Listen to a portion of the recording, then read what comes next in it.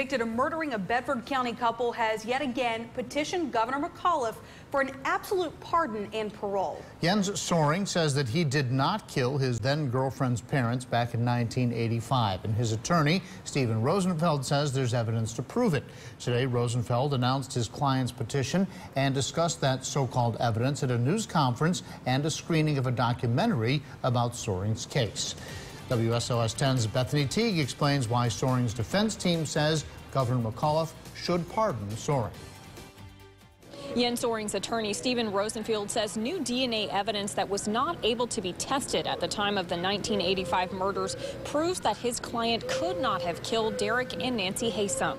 He says Soering is blood type O, a type that was found at the crime scene, but that DNA testing shows Soering was not the contributor of the tested blood. Rosenfeld also says that a British detective and lecturer concluded this summer after a 5-month investigation that Soering's initial confession to police was false. Soering now claims he took responsibility for the murders to protect his then-girlfriend, Elizabeth.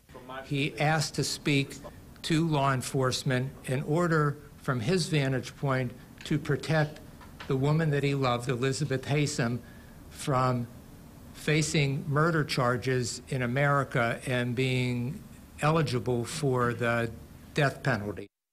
Rosenfeld filed a petition with Governor McAuliffe's office just yesterday, asking for absolute pardon and parole for Soering.